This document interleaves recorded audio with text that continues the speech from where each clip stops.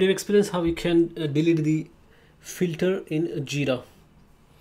So to delete the filters, what you have to do is you have to click on the search icon first, and then click on advanced search for issues.